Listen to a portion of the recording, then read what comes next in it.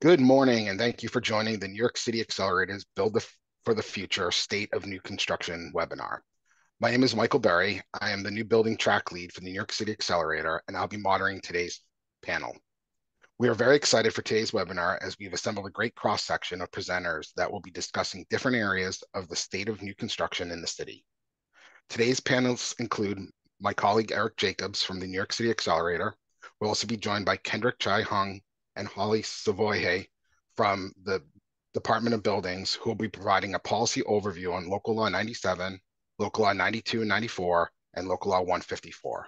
Michael Schmidt from Stephen Winters Associates will be discussing the work he and his team did on the largest affordable passive house project in the world, Sandero Verde.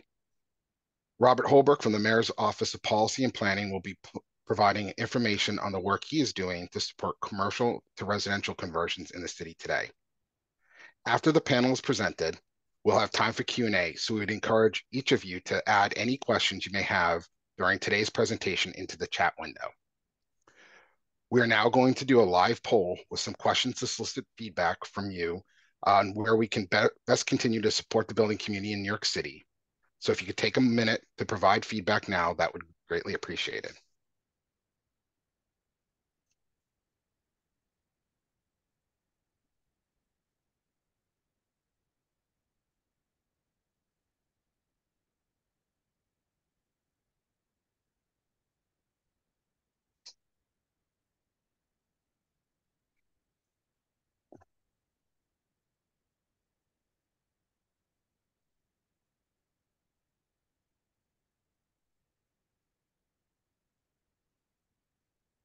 Also, for some reason, if you're not seeing or you're having difficulties, please let us know through the chat as well.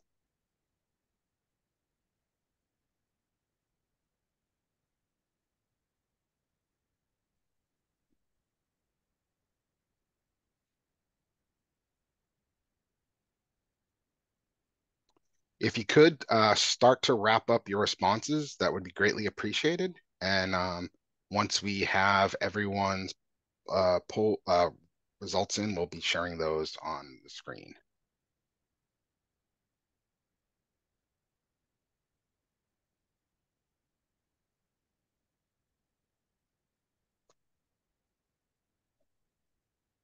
All right, I think we're going to wrap up.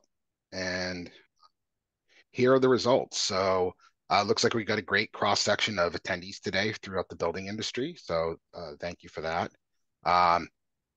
Looks like also that we are seeing that there is definitely some need in the city for some financial incentives and support for as one of the biggest challenges to electrifying buildings. Seems like if everyone had a magic wand, which you all would like to have, it sounds like that utility incentives and rate structure, tax credits, and city and state financial incentives would be of interest to folks participating today. And then from each of your perspective, the New York City marketplace is missing in terms. It looks like the biggest area again is financing, seeing a theme here. And then obviously the need for our trainings, technical support and playbooks, and then any vetted service providers or contractors we could provide. I'd like to thank everyone for participating in the poll. This was great, and we will be applying this feedback to our track and the New York City Accelerator. So with that, I'm going to be kicking off today's presentation, talking about the New York City Accelerator, and then be handing over to my colleague, Eric Jacobs, who will be talking about the new buildings track. So New York City is on a pathway to reach carbon neutrality by 2050.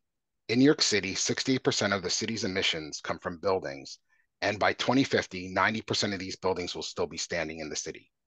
That means to reach carbon neutrality by 2050, we need to tackle the largest contributor of carbon emissions in the city, which are our buildings. The city has passed a series of decarbonization policies, including the Climate Mobilization Act of 2019. The city supports programs like the New York City Accelerator, offering free technical assistance and fostering economic development as we work towards meeting New York City's ambitious climate goals.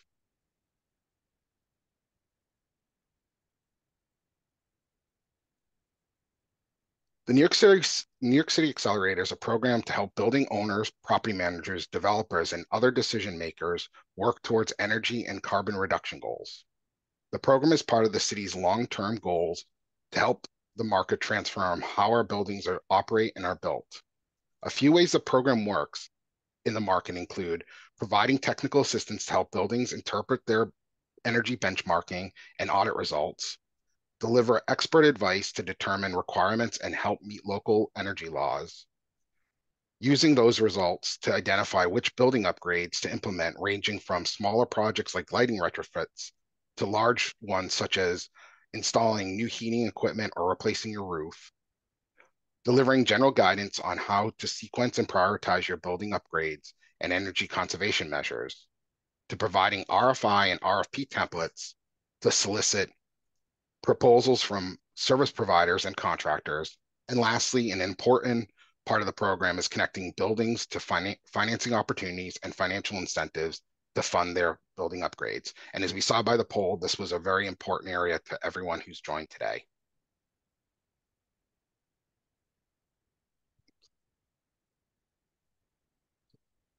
Sorry, it's a delay in my slides. So who is eligible for the New York City Accelerator? Anyone who's working on a privately owned new buildings in the city that are greater than 5,000 square feet, we can assist through our program track. We also support existing buildings, affordable buildings, multifamily and commercial buildings, industrial properties, and houses of worship throughout the city. All you have to do is reach out to the New York City Accelerator team. My colleague Eric will be sharing some contact information, which we'll also share at the end of today's presentation. Once you reach out to our team, you'll be assigned a dedicated account manager that will work with you to come up with a plan on how to address your building's needs. And we obviously know that every building in the city is different, so we tailor our support to your specific project. Lastly, and I think the most important thing, is it doesn't cost you anything to participate. The New York City Accelerator, there's no commitment, there's nothing to sign. We're just here for support and assistance. Now I'm going to hand it off to my colleague Eric Jacobs to dive deeper into our new buildings track.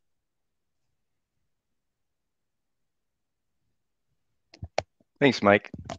Appreciate everyone joining today. Just going to dig into our new buildings offerings a little more.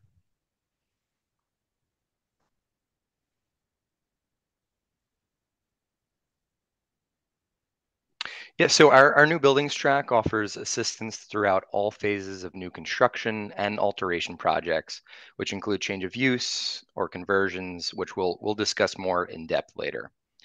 We're really here to educate and inform new building owners and design professionals on future-proofing projects aligned with local laws, code, and increased energy efficiency by focusing on key building milestones.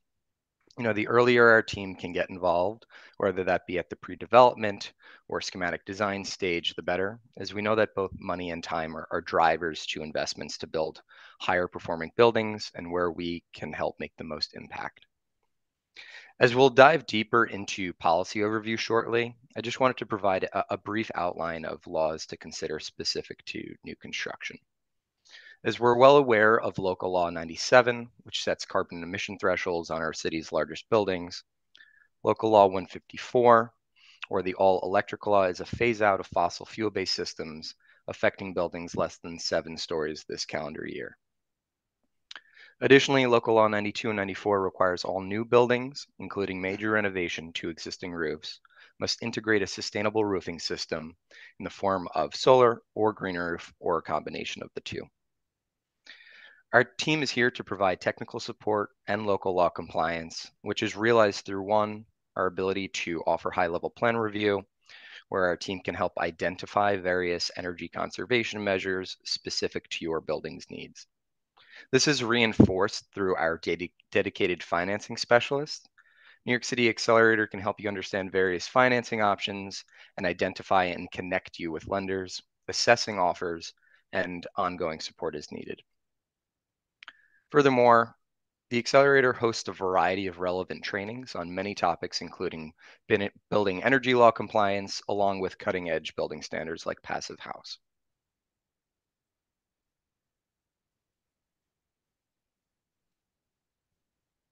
Next.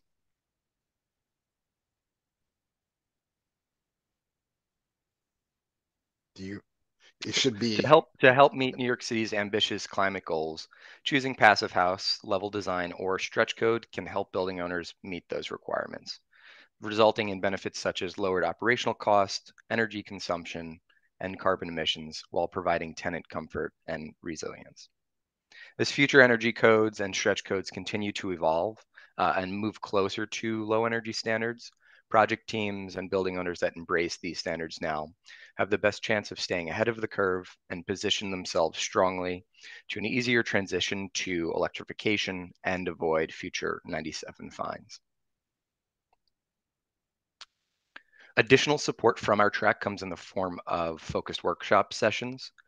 These sessions offer a unique opportunity for designers and building owners to delve into topics related to energy efficient building performance measures, such as thermal bridging, air sealing, and net zero energy design. This is a practical and collaborative platform for attendees to enhance their skills, their hands-on exercises, and case studies with the hopes of translating and implementing these measures into current or future new construction projects. In addition to our trainings, an important part of the New York City Accelerator is our service provider program. The notion is to really help build the market and not be the market. This is a vetted list of contractors where we connect building decision makers with the appropriate service providers to streamline and implement decarbonization strategies. The service provider role is vital to a more rapid market transformation for the city, including support for job creation, workforce development, economic opportunities with a focus on MWBE engagement. This is important more than ever as we navigate the first compliance year for Local Law 97. This is an opportunity for registered design professionals to help building owners both prepare and file their annual report with the department by May 1st of 2025 for emissions produced in calendar year 24, which must be certified by a registered design professional. Your new construction projects and major renovation projects will have lasting effect on our city and your bottom line. Planning for energy efficiency measures will both increase property value and avoid local law 97 fines associated with local energy laws. Most importantly, the work you're doing today is helping transform the market in which buildings are designed, built, and operated within our city. In our continual effort to further support professionals like you, we are excited to announce a limited time offer, a comprehensive training package that qualifies for a variety of AIA continuing education credits, including training on cold climate heat pumps, ventilation strategies, and more. So please reach out and schedule a brief call with our team to learn more and gain access to enrollment.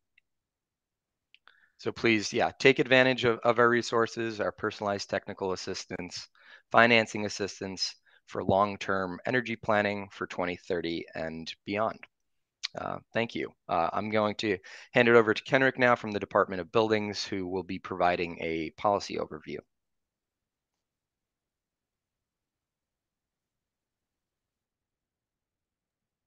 Okay, thank you all. Good morning.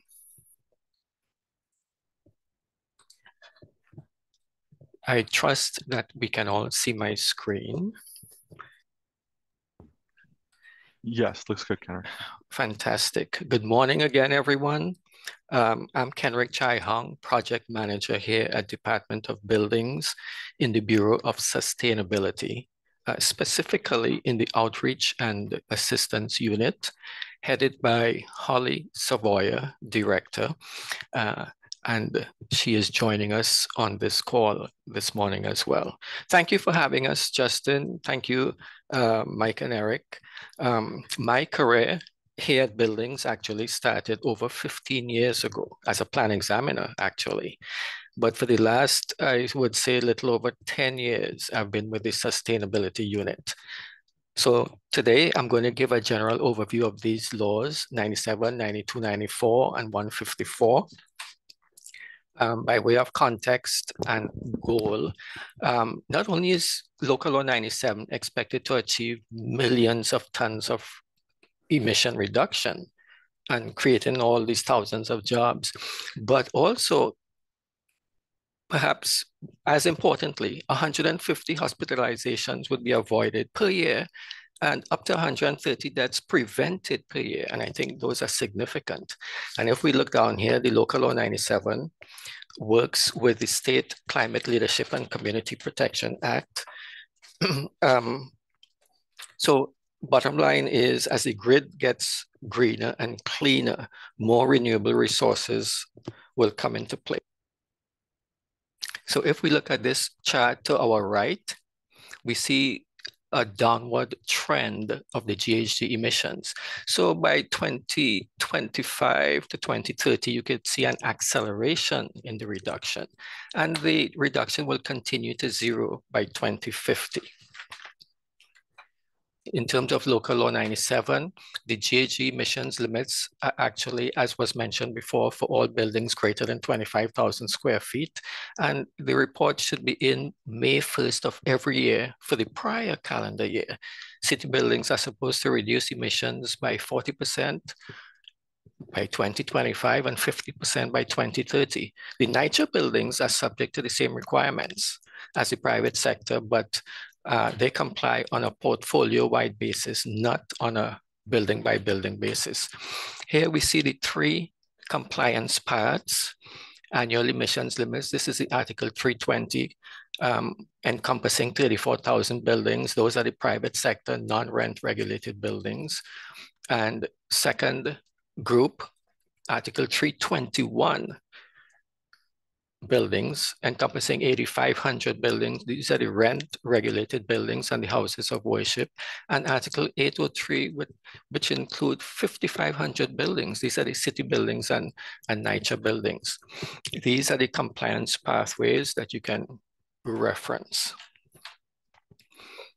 The first major 97 rule actually became effective last year, January 19th, and offered guidance on calculations, reporting requirements, emissions limits. And as we saw, it's on a 2050 trajectory to zero. The second major rule package includes the penalty framework, the electrification credit, various technical amendments, and the Article 321 requirements for compliance and penalties for non-compliance. Here we see the 320 penalty framework. As we said before, the 320 includes the private sector and non-rent regulated buildings. They have two main compliance responsibilities: to submit the emissions report. There's a penalty for not submitting. And they should meet emissions limits. There's a separate penalty for not meeting the limits. And there are penalty mitigation opportunities, unexpected or unforeseeable event, and good faith efforts to our right.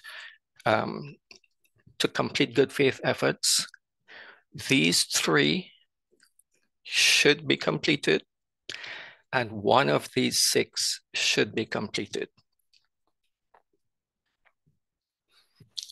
For the decarbonization plan, sorry, my tongue is tied. These are just the mitigation efforts with specific dates, target dates. For the enforcement framework, if a building is over the emissions limits, we'll be issuing penalties and mediated resolution. So the penalties will be adjudicated at oath with a DOB enforcement attorney present. And if a building owner does not comply with the terms of the mediated resolution, we, DOB, can issue back penalties. And there will be special credit for beneficial electrification. If owners replace their equipment early, they can get double the emissions reductions between 2021 and 2026, and one time the emissions reduction between 2027 and 2029. For the Article 321 compliance, remember these are the rent-regulated buildings and the houses of worship. They can meet Article 321 emissions limits this year for 2030, or they can complete these 13 PECMs that you see listed here. There's a one-time report due May 1st of next year. In terms of the 321 compliance, you can see the 3 paths here, including for your reference, but it's based on use characteristics of the buildings. And those determine which compliance path is required.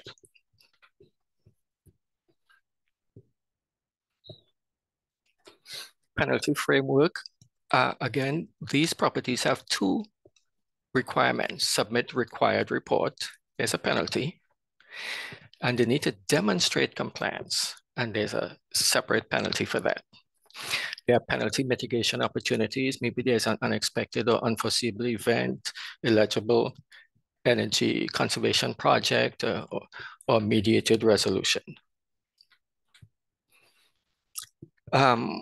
So in terms of future things we should expect in the future, we will probably see some rules on cogen or some adjustments, and hopefully an alignment of the sustainability laws, right? Just switching gears a little bit.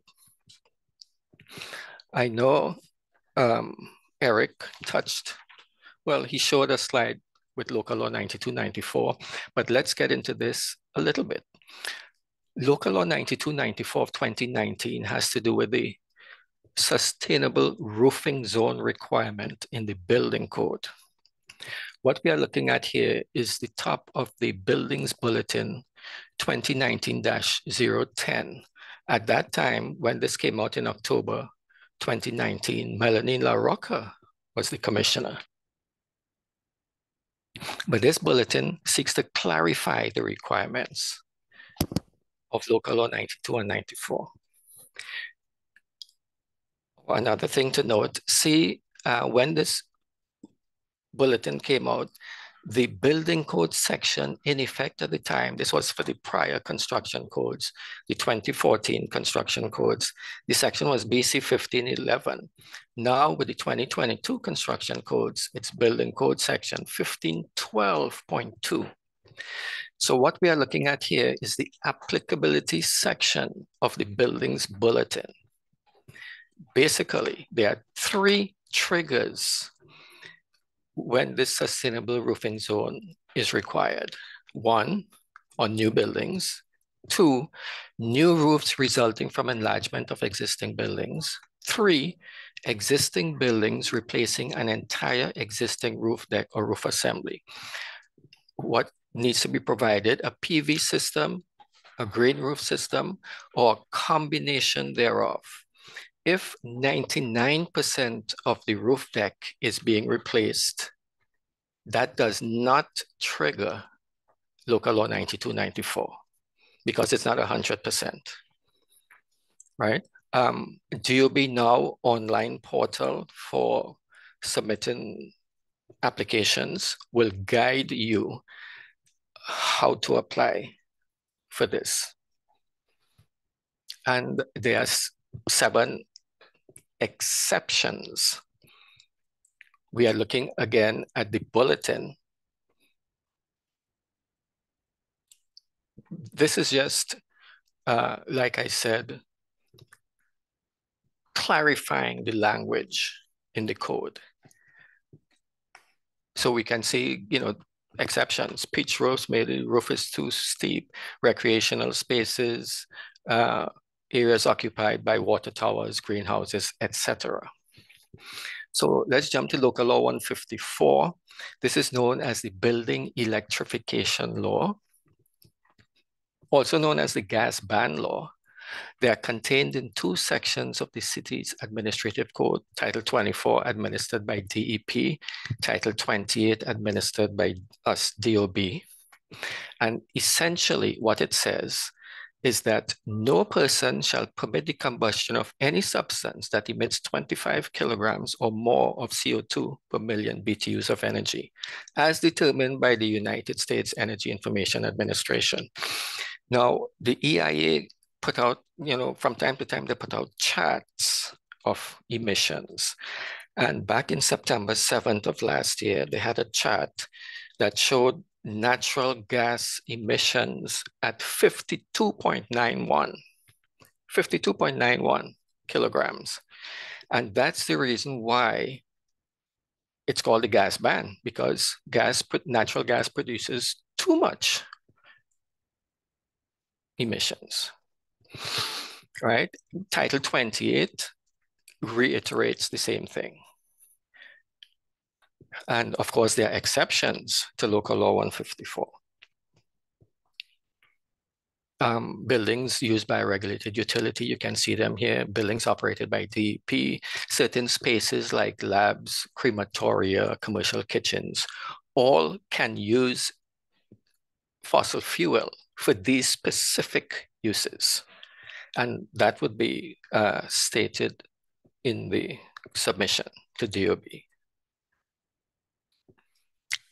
Quick timeline, you can see last January this year, this kicked in, this Local Law 154 kicked in.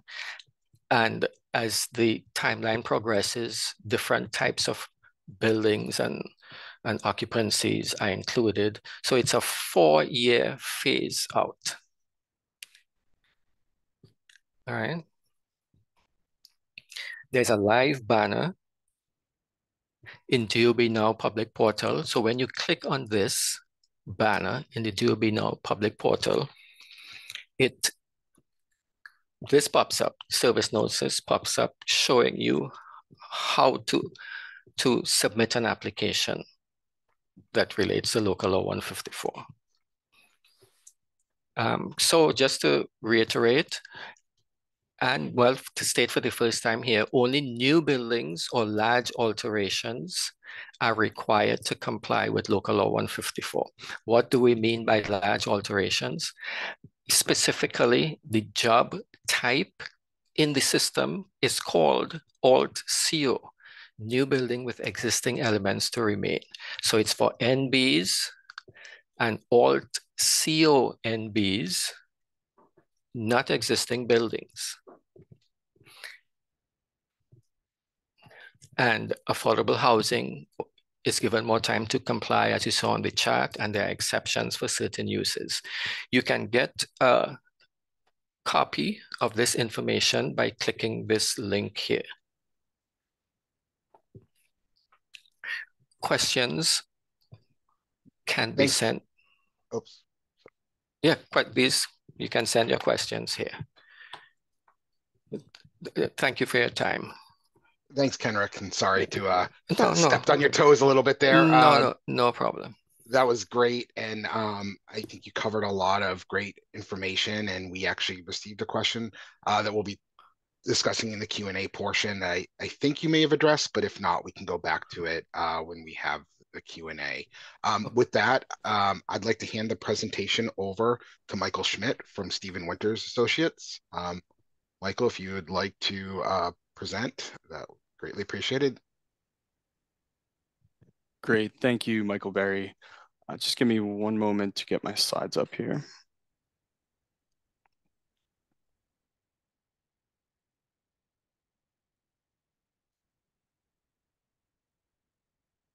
All right, you should be able to see my slide deck here.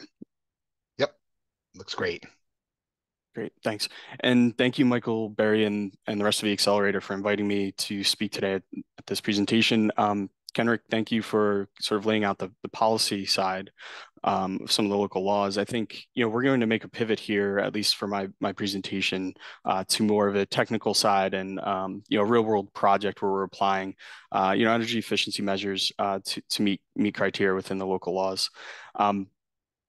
I'll just do a quick introduction. My name is Michael Schmidt. I'm a senior building systems consultant at Stephen Winters Associates.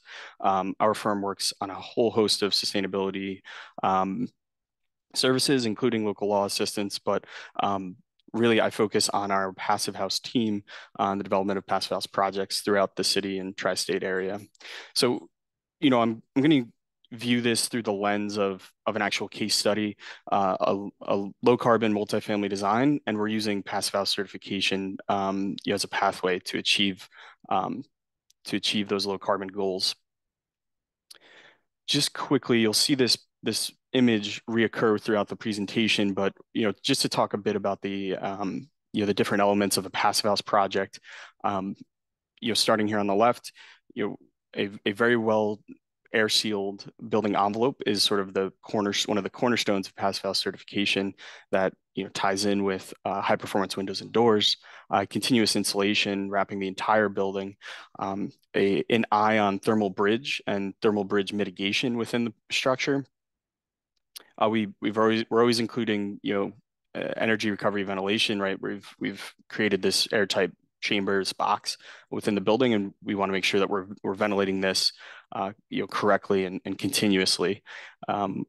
Domestic hot water, a very efficient domestic hot water system, and efficient lights and appliances.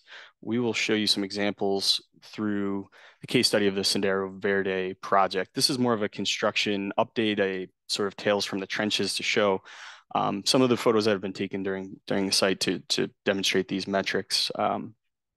So Sendero Verde is slated to be the largest passive house development in the world, affordable housing development. It is a permanently affordable development developed by L&M Partners and a few partners with them. It's a series of 3 buildings here in East Harlem, New York.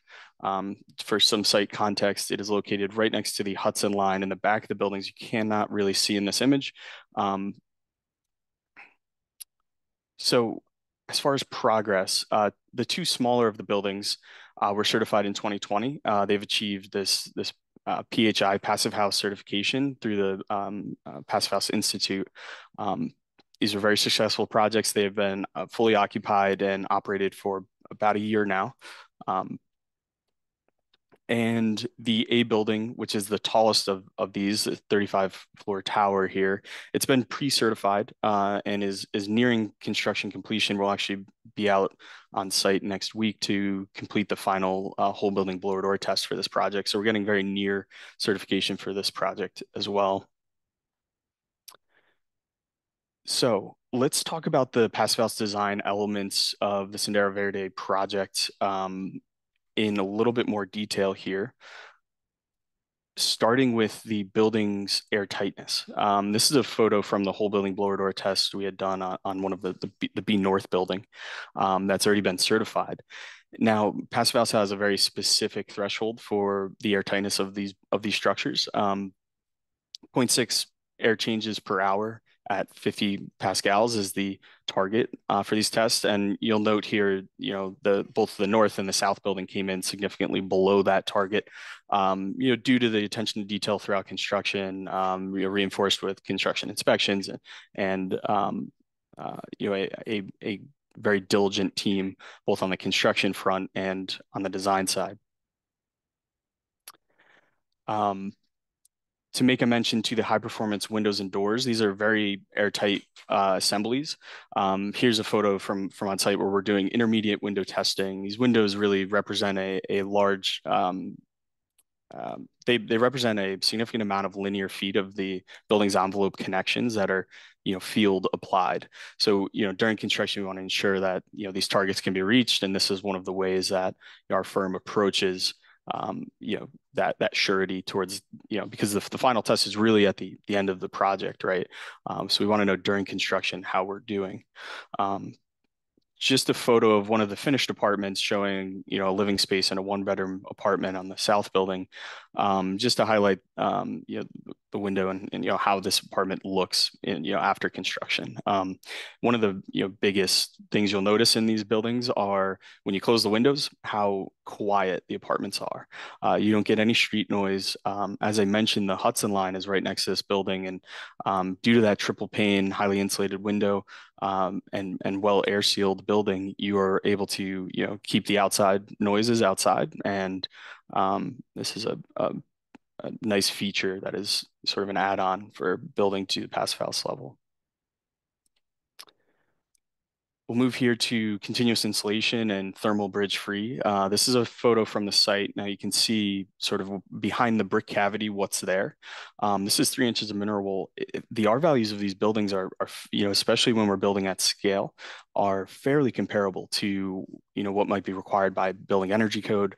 They are not really above and beyond. The attention to detail is, but as far as the overall R values are fairly comparable. You can see a few thermal bridge mitigation strategies here. The white block below the brick is an aerated concrete block, which allows for thermal break from the slab below. These brick ties that are holding the insulation up with the black heads are thermally broken back to the facade.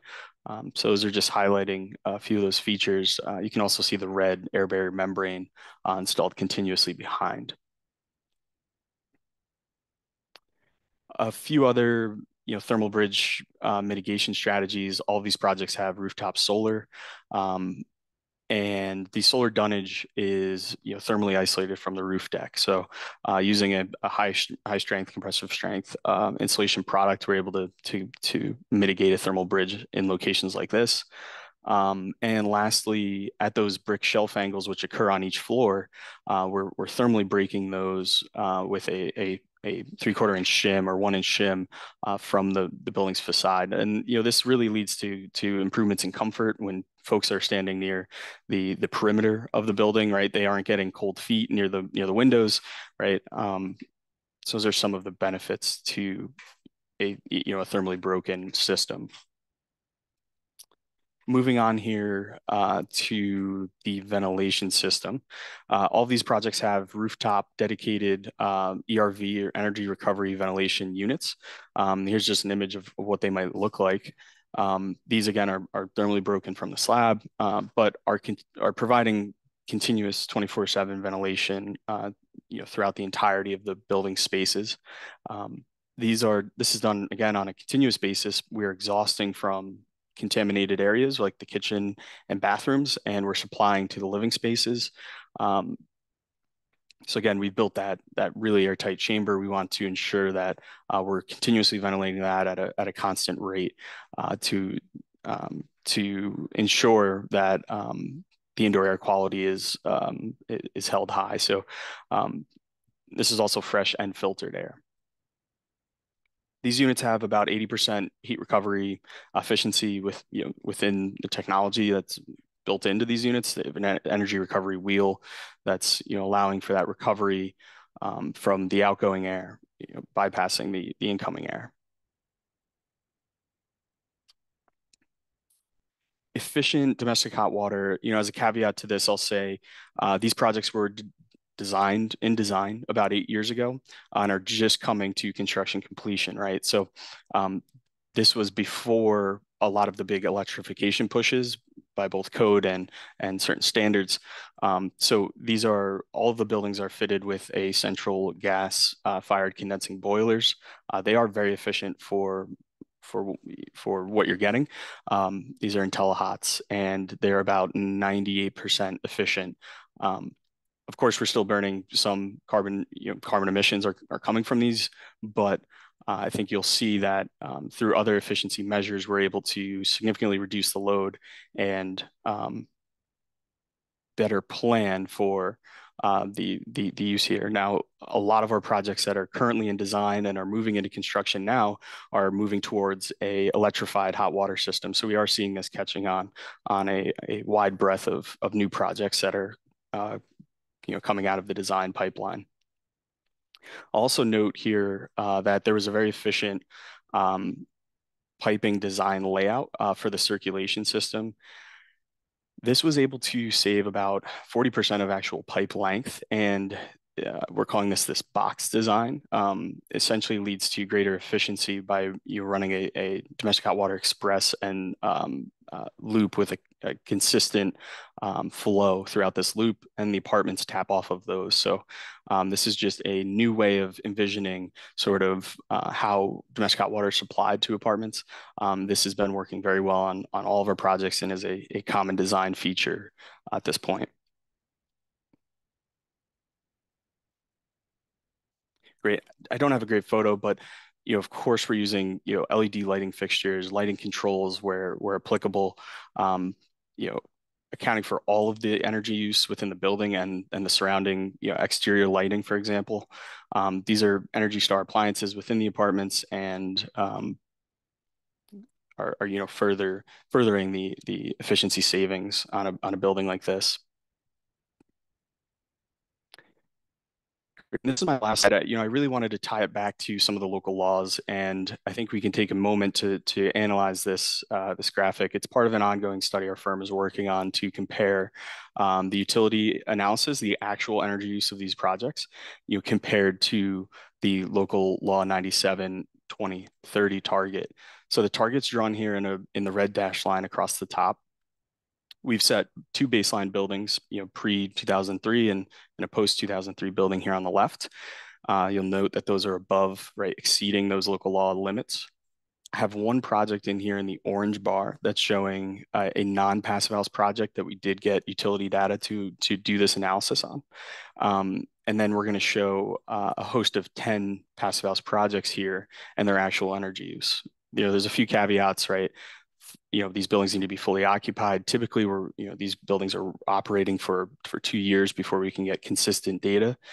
So this is very much still a fresh discussion, and it's something that we're continuing an effort on. This is not related to the Scenario Verde project, but does list several other passive house completed projects that we do have data for. To make a few other mentions, there's a wide breadth of different projects in here and scales, some high rise, some more mid-rise projects, one low-rise project, and on the far right, 200 Tyler is a historic rehab project. So it is an existing building that's been upgraded to the passive house standard. We're showing in blue here, the blue bars. These are projects that have gas heat. Specifically, some of them, including Beach Green Dune 1, has a central CPH, combined heat and power system. And then the green bars are showing sort of the more electric buildings. All of these do use gas for heating the domestic hot water, and some gas for the post heat within the ERV unit, but I think is a fairly good sample size. Right here in this red box is showing all of the passive house projects, and showing that they're considerably below the 2030 targets for local law 97. Now, it's a bit hard to see to the future and where those targets might land given Indian Point's closing and some adjustments to the actual greenhouse gas emission targets. But I think we're clearly showing a trend here that building to a standard, low energy standard like passive house is a way to achieve these local law targets. So with that, I will conclude my slides here. And thank you all for joining. Yeah, thank you, Michael. And this was really great. And it's nice to see the work that, your team's doing in the city. And it's nice to see projects like this, especially up in Harlem. And it's nice to have a point of reference in the city where these buildings are being built. So great job. With that, I'm going to hand it off to Robert Holbrook. Robert is, again, from the Mayor's Office of Policy and Planning, and Robert will be our final presenter today before we go to our Q&A. So with that, Robert, I'll hand it off to you. Good morning, everybody. Just confirm everyone can see my screen. Not yet, Robert. How about now? Looks great. Thank you, Michael, for the introduction, and thank you for hosting us. As Michael said, my name is Rob Holbrook. I have the best title in city government. I'm the Executive Director of Get Stuff Built. I sit at the Mayor's Office of Policy and Planning. One of my projects in my portfolio is the Office to Residential Conversion Accelerator. We share one word in our title with the New York City Accelerator, but we have a different focus. But the theme is the same, getting things done faster. Specifically, the mayor has tasked us with accelerating office to residential conversions. You may be aware, and sort of a lot of conversation in the public today about office vacancies in New York City and across the country and the world. Although New York City has done very well in Class A office space in the last quarter, we've actually had a very successful quarter of leasing. Generally, our office space is experiencing a higher rate of vacancy than pre-pandemic. There's just simply a new reality in how businesses use their spaces, their footprints. And we're trying to write the next chapter of New York City's future. There is a win-win policy perspective on converting those vacant office buildings to residential uses, both activating those vacant spaces and contributing back to our neighborhoods that need that vitality of activity rather than the blight of empty buildings, as well as providing much needed housing. Another part of this story is New York City's need for new housing, particularly affordable housing. So with that, I'll take a couple of minutes to talk a little bit about what the Office Conversion Accelerator does and a couple of other land use topics that the city is taking to change regulations to incentivize and get government out of the way of the market converting office spaces to new residential uses. New York City has a long history of adaptive reuse, and particularly in our central business districts. This is a map showing conversions of vacant or underutilized office uses over the past 10 years, both in residential uses and conversions to hotel. We're very specific that we're just looking at office buildings. There's generally a conversation about converting hotels to residential uses, which is not captured here. Some of that does also occur, but we're mostly focused strictly on our vacant office buildings.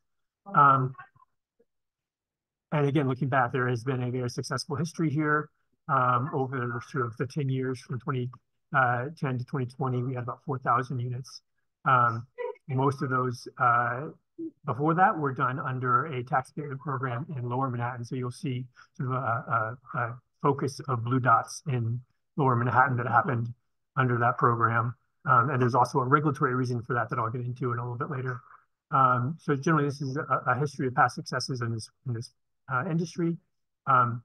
Office building reuse can look like a lot of different things. Here are some examples of pre-COVID conversions that have happened, both office to residential, like One Wall Street, which is right down the street from me, office to hotel, and then office to other uses. And occasionally, there are also partial conversions where some of the building is kept as office use with one lobby with an additional lobby serving the residential uses. Right.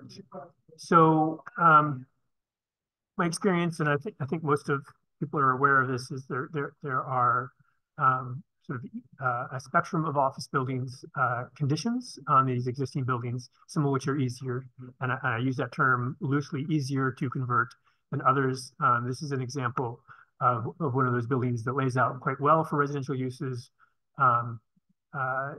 Narrow corner lots that can provide lots of light and air for apartments surrounding the existing core. This is another example that was a bit more complicated. With these larger floor plate buildings, often there needs to be a light well or courtyard carved into the middle of the building to provide legal windows into sort of the interior of those floor plates.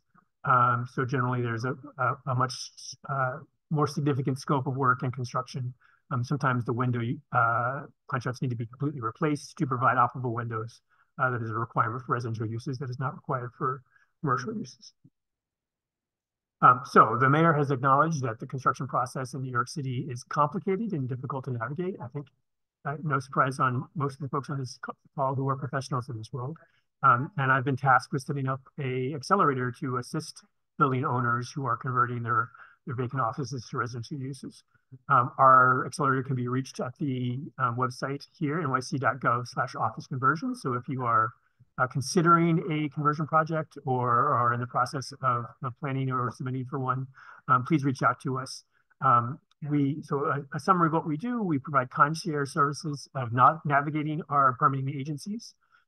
This is an exercise in communication. We do not have the ability to waive code or change zoning requirements. This is an exercise in communication, making sure that developers and builders are getting clear messaging and quick responses from our permitting agencies, who still ultimately have the responsibility of issuing permits and determinations.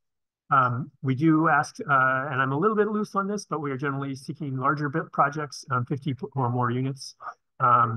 Still reach out to me if you don't meet that criteria, but I'd love to hear about your projects. Just make sure that we know what we're doing. We do provide some level of confidentiality with those building owners, understanding that there may be commercial harm to them as they're doing diligence and considering their options. They may not have made a decision yet.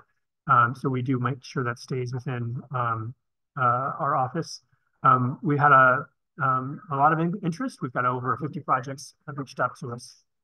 Those projects sort of come in 3 buckets, which we work in different ways. So in the earliest stage, projects are usually working on diligence questions, sort of understanding what a residential floor plate would look like in a conversion process, so that they can understand what the financial implications, both to understand the capital costs and the revenue cost to finance those capital costs. So that can take quite a while. You know, this is a very complicated process, and the code provisions that lead to a residential floor plate diagram, even at a very high level, often takes some back and forth with Department of Buildings interpretations or planning commission questions. Following that sort of diligence and design process, we have some projects that are currently pursuing approvals that can be anywhere from a planning commission approval to a landmarks preservation commission approval. Our role is just to track and make sure that those are staying on track.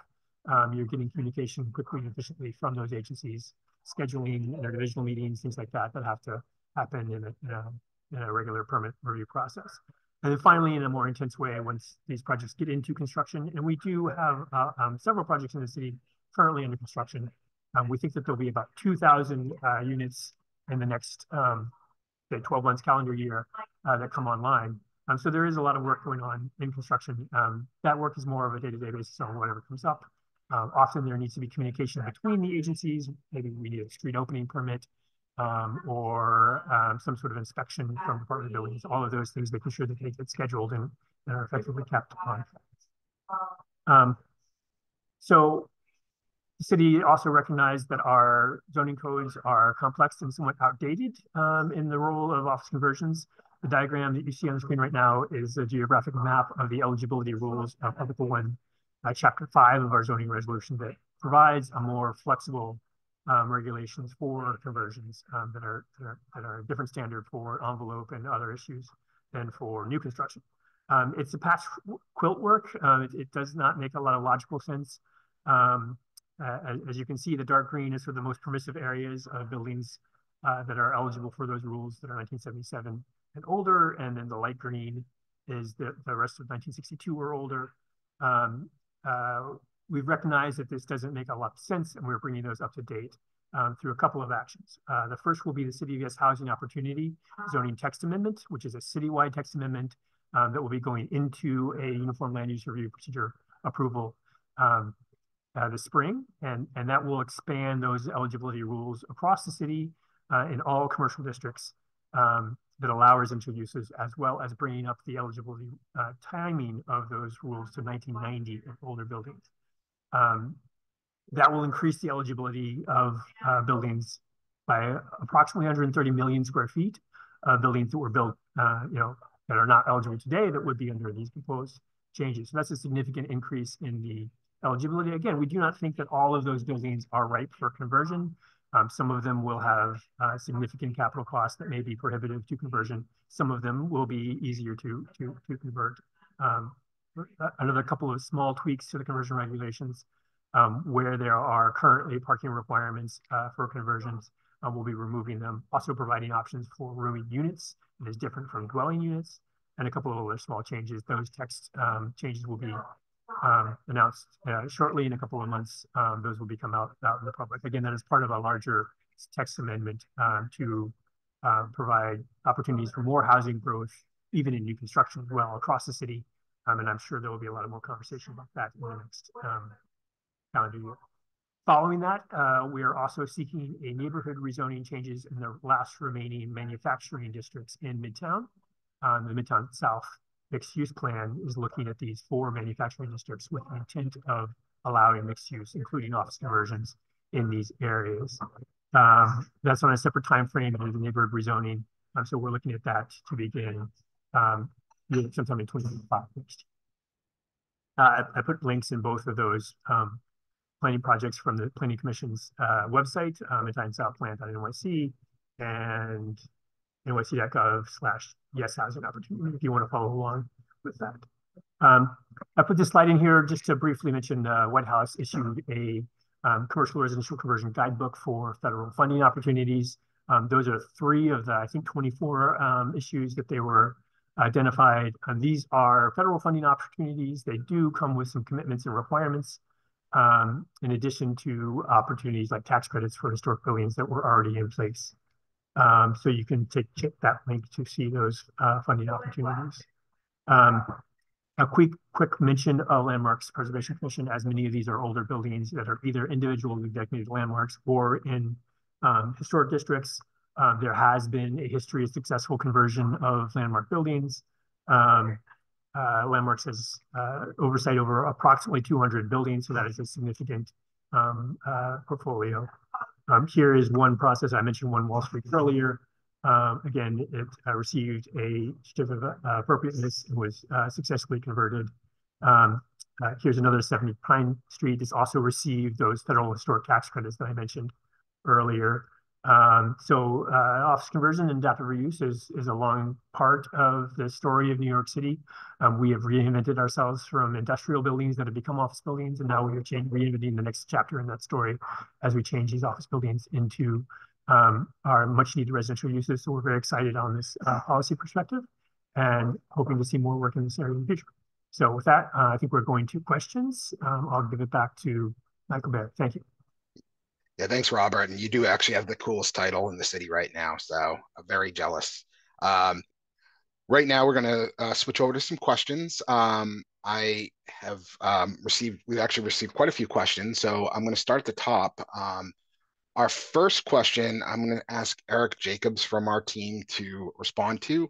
For architects specializing in sustainability interventions, how can the New York City Accelerator assist in connecting with building owners in need of interventions? Yeah, thanks, Mike. I think this goes back to our service provider program. The importance of adding design professionals and architects. It's an opportunity to expand your business by connecting you with building owners and developers who are seeking specific sustainability services. So I just would recommend reaching out to New York City Accelerator, and we can have a better understanding of like what your capabilities are. So thank you. Yeah, thanks, Eric. We have another question, and I think we'll see if Kenrick or Holly may have a response to this. Is there an emissions report template professionals can use when submitting? So I'm assuming that you're speaking about Local Law 97.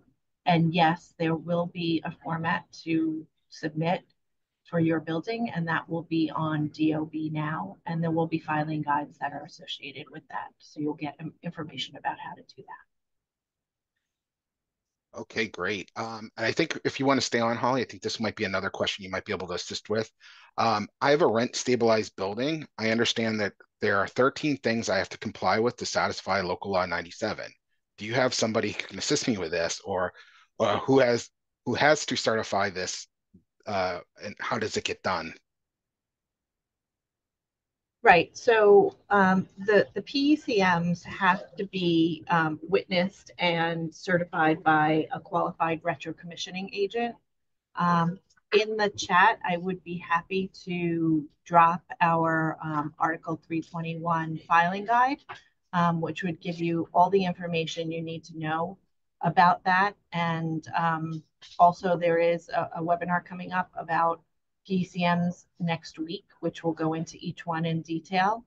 And I think we could probably drop the information about that webinar in the chat as well. Yeah, that'd be great. Very helpful.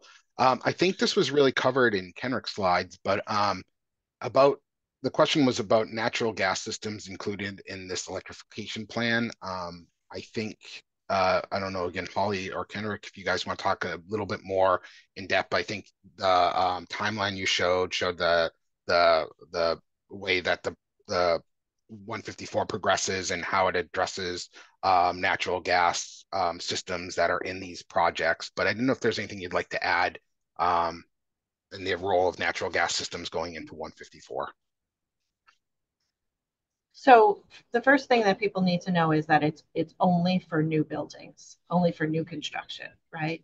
And secondly, there is a timeline. So as of January 1st of this year, it was for buildings that were less than 7 stories.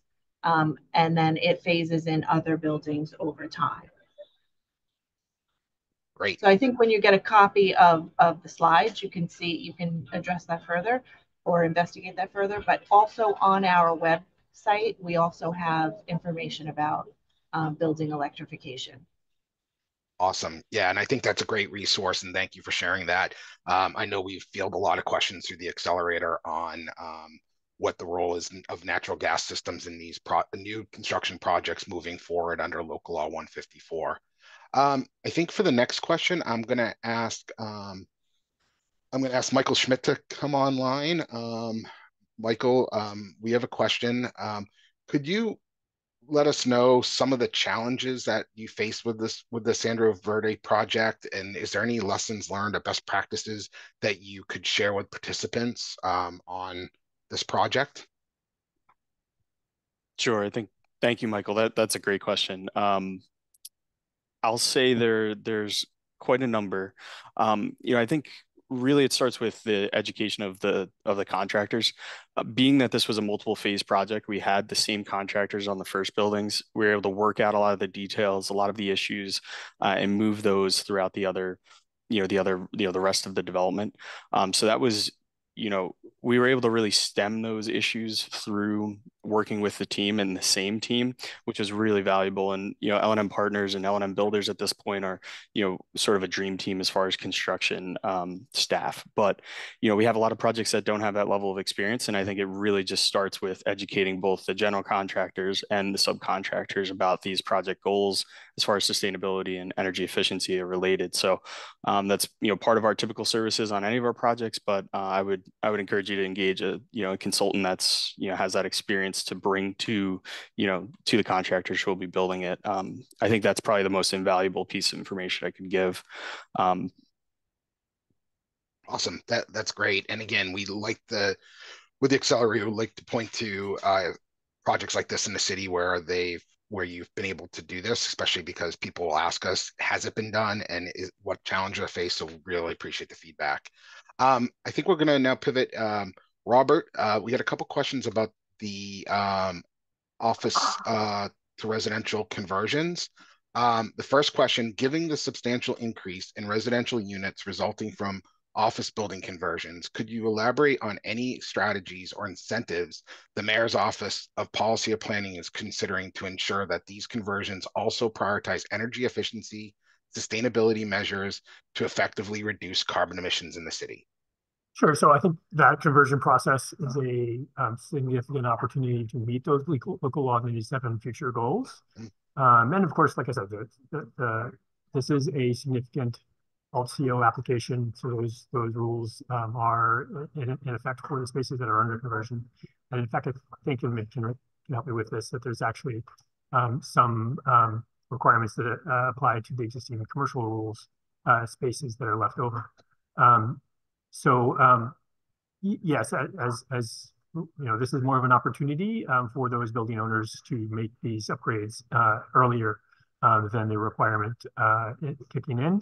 But there's no necessarily earlier standard rule other than it is generally always cheaper to pay to do the upgrade now rather than to do it years later. I can probably promise you that's going to be the case across the board. Great. Yeah, and one more question for you. With the Office Conversion Accelerator program facilitating numerous conversions, how does the Mayor's Office of Policy and Planning plan to address the potential challenges associated with maintaining compliance with local building laws, especially concerning safety and structural integrity, while also encouraging the transition to more sustainable and environmentally friendly residential spaces? It's a lot of question right there. Yeah, and I think I generally covered this. I want everyone to be very clear that these conversion projects are still subject to our underlying code requirements and our building safety standards. So these are not small, easy projects. You are still going in for a full major renovation project. You're still subject to multiple dwelling law anything that is required under that dwelling law for habitation is triggered by these LCO applications. So that may be, a significant overhaul over mechanical, plumbing, and access issues like elevators need to be brought up to code. So we're in no way undermining our safety standards by providing these conversion opportunities. But this is a way to capitalize those investments into a project. Great. Thank you so much. And thanks for your responses. We do have 2 more questions, and I would ask folks, if you have any participants on today's webinar, if you have any additional questions, please feel free to put them in the chat. If not, we'll go to the next question, and then we'll probably wrap after the second question that we have. The next question we have is, once I comply with 13 items, do I self-certify, or do I hire somebody to certify for me? If I have to hire somebody, could you refer me to somebody once I comply with all 13 items that I finish for local law 97 and make sure that I'm exempt from fines? Eric, I don't know if this is something you would like to touch upon. Or Holly, I see some folks coming off. Yeah, you need to have a registered, a qualified retro commissioning agent to submit the attestation for you. And then some of the PCMs also require some additional backup documentation. And you could see that in the filing guide that we have. I dropped it in the chat where it is on our webpage, and also, the webinar I mentioned that's happening next week, we'll go into that as well. Awesome.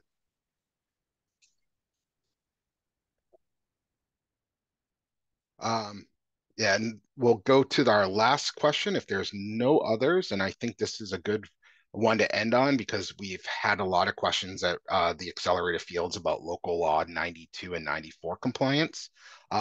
Are purple roofs acceptable for local law 92 and 94 compliance? And I don't know if Kenrick or Holly would like to field this one.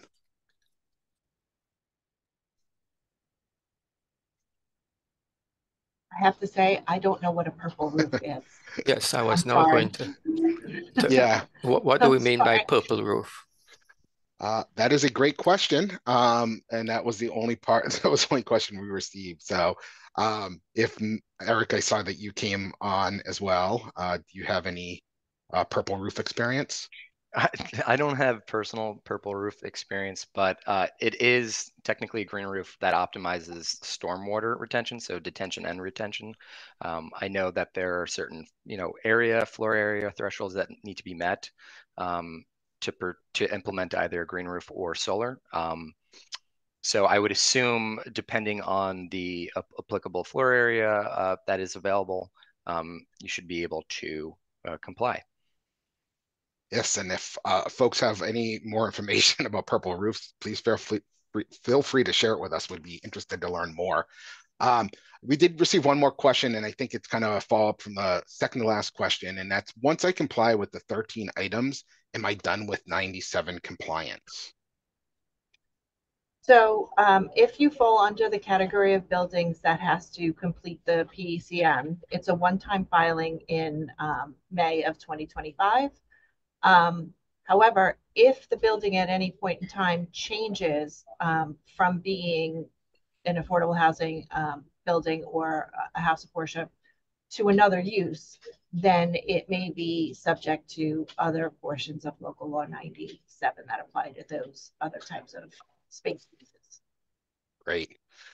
That's great. And I wanted to take a moment, because I think that was our last question. I want to take a moment and thank presenters today. I would like to also thank everyone who attended today's webinar. I hope everyone walked away with learning something new and get to see what was really going on in the city today with new construction. I would encourage folks who attended today's webinar to please reach out to the New York City Accelerator or to any of the presenters today. And I'd like to thank them again for their time and providing their resources and also their contact information. We will be following up after this as well with folks that attended today's webinar with some additional information. We would also like to encourage project teams or people working on new projects in the city to reach out to Erica and or I to discuss your projects. We also have an upcoming webinar in April. More to be coming out on that through social media, and we'll be also advertising that later this month. And that will be focused on financing, which I think is obviously a key area where people have a lot of interest. Also, as Eric mentioned, we have a great training series that we would encourage you, if you're interested in learning more about it, please reach out to us. If you have any projects, what we're doing is if you bring us a project, we'll get you access to those trainings. And I think you'll find that it's a really great resource. Also, the webinar that Holly mentioned is in the chat. There's a link to that. Please definitely try to attend. There's a lot of great information in the city right now, a lot of great training, a lot of great resources, and we encourage you to reach out to our team or any of today's presenters. Again, I would like to thank everyone for attending today, and I hope you have a great rest of your day, and I look forward to working with you in the near future.